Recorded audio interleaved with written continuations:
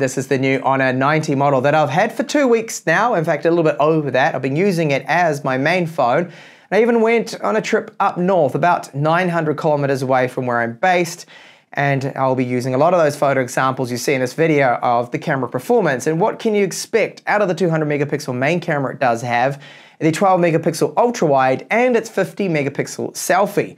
Now the screen, it is different here because it sets itself apart from the rest of the phones that I've been covering and reviewing with its very high pulse width modulation rate, which is 3,840 hertz. And what this translates into is a phone that has an AMOLED screen, 6.7 inches, 120 hertz, with no flicker whatsoever. If you're someone that's susceptible to that pulse width modulation flicker, well, I can tell you now, you're not going to see anything with such a high rate here. I don't detect any flicker whatsoever, even at the lowest brightnesses.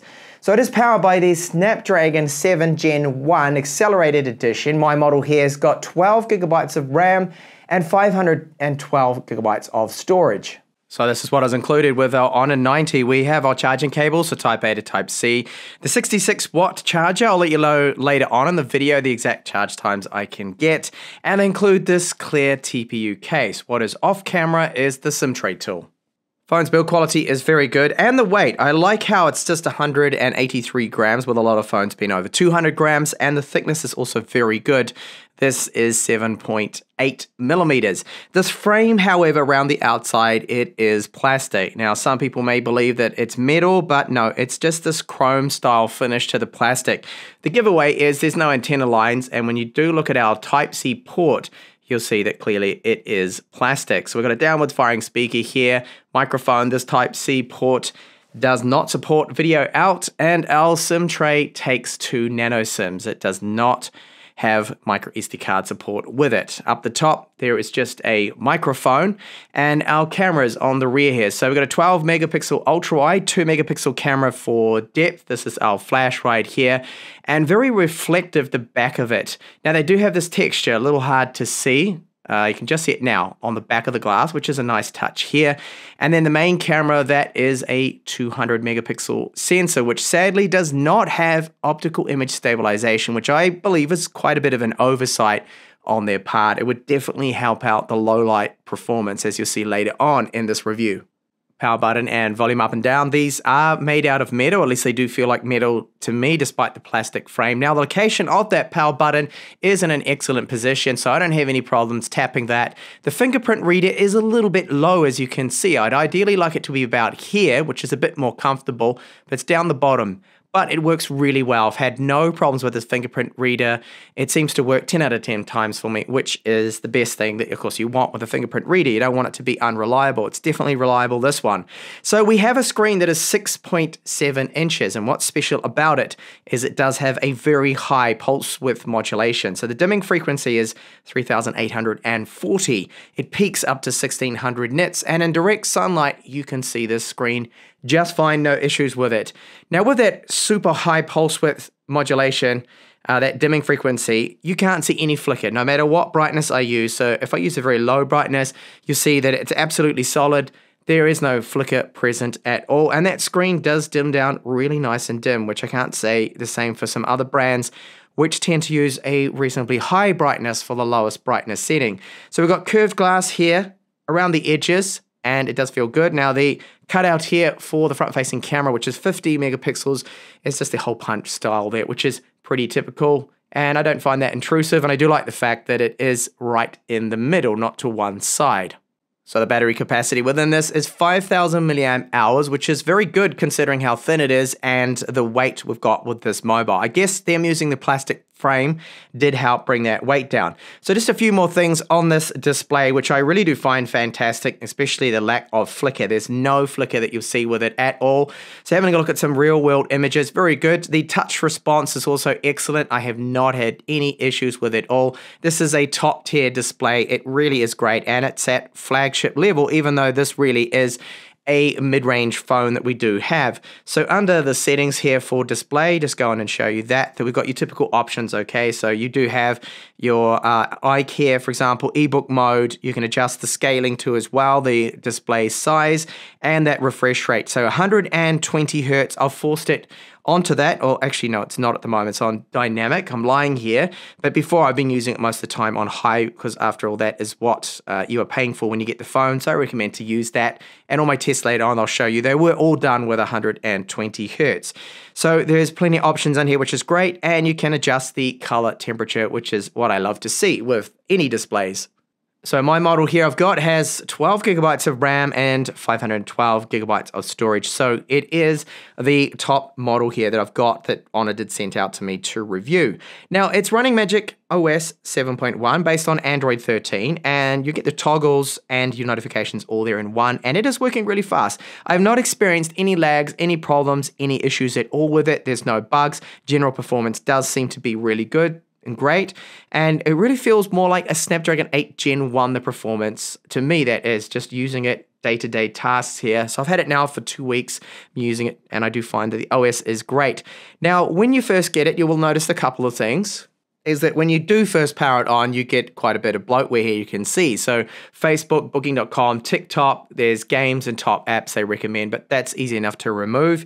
And I really wish they wouldn't do this, but there are, of course, just a few things that are pre-installed. It's not too bad compared to some brands, which can be super heavy with the amount of extra apps, the bloat that they do install. So at the time of me producing this video here, the review, that it's on the latest firmware. There has not been a firmware update for me.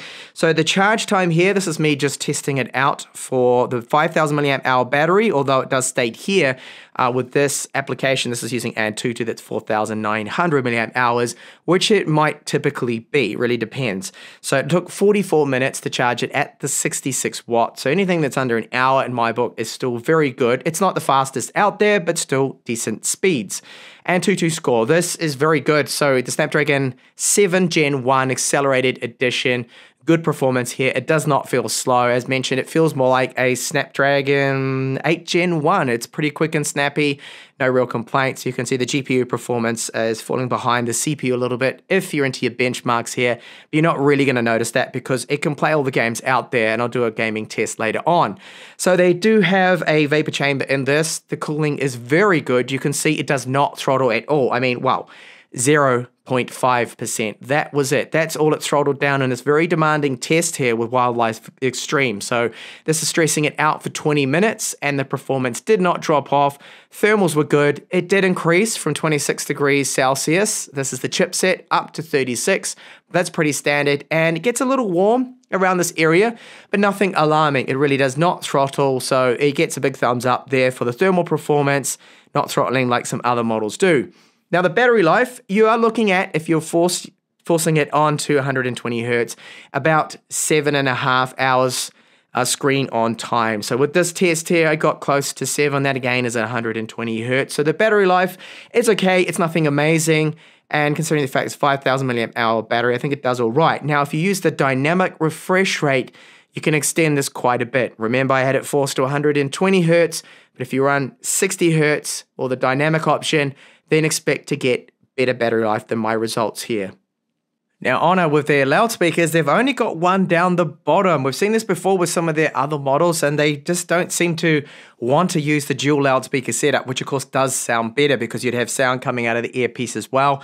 So it's just down below. For a single speaker, it sounds okay, but yes, it really should have dual stereo loudspeakers. So here's a sample of it at 100% volume.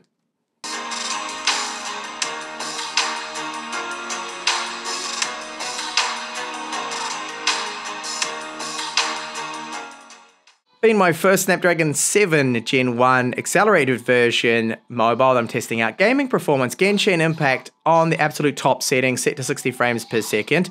It does run really well. Now, when I first get into the levels, loading in the areas, you'll notice when you look around that it feels a little bit choppy, a little bit laggy. Thankfully, that does settle down and the game is super playable, very good performance, but it doesn't feel quite Snapdragon 8 Gen 1 level. It feels more like a Snapdragon 870 when it comes to the gaming performance with our GPU's performance, but it's good. It can play all the games that are in there in the Play Store without any problems at all, even on the maximum settings like Genshin Impact right here. Moving over to the camera, so this is our front-facing camera, 4K 30 frames per second, no 4K 60, and you'll notice that it's a little bit overexposed here, these clouds.